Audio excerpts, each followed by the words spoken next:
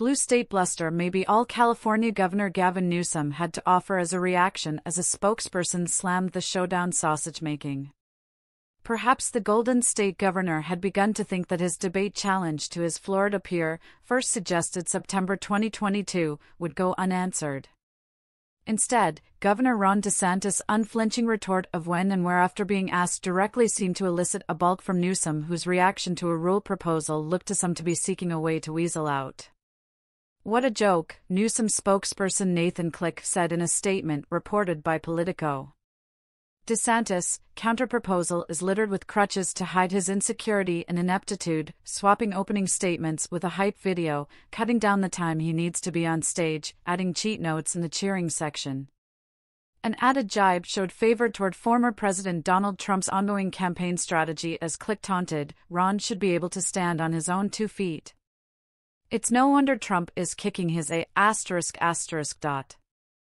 claim from Newsom's team appeared to be hinged on both technicalities and typical doublespeak.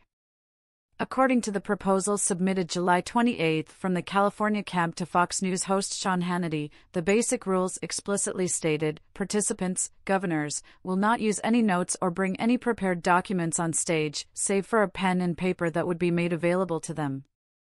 Additionally, they proposed there will be no live audience. Following DeSantis' response to Hannity, where he told the host Wednesday, "Absolutely, I'm game, let's get it done, just tell me when and where." "We'll do it," the GOP presidential candidate had submitted his own suggestions for the concept of the debate with Newsom.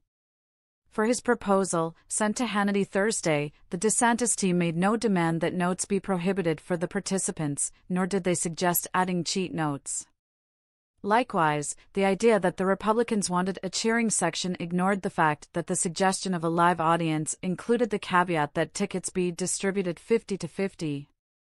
There would be as many people cheering and jeering from both sides of the aisle.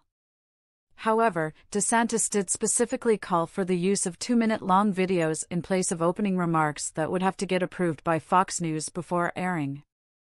Most other points were readily agreed upon, including a venue location option, Georgia, and date, Wednesday, November 8. At the time of this post, there hadn't yet appeared to be a response from the Florida governor's team to Click's statement on the proposal, but social media had their own take on the likelihood that Newsom was looking for a way out and why that would be. All DeSantis has to do is show pictures of San Francisco and Los Angeles and he wins the debate, one person suggested, in line with the GOP candidate's own statement that in one respect, the debate between California and Florida, has already been had, as you suggest. People have been voting on that. They have been voting on it with their feet.